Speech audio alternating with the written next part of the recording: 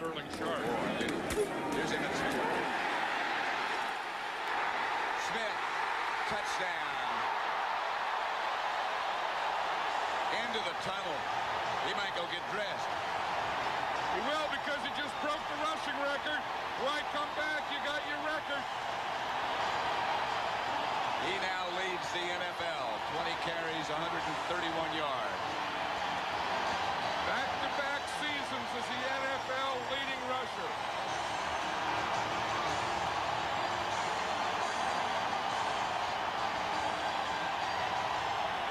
That ball will go in a trophy case.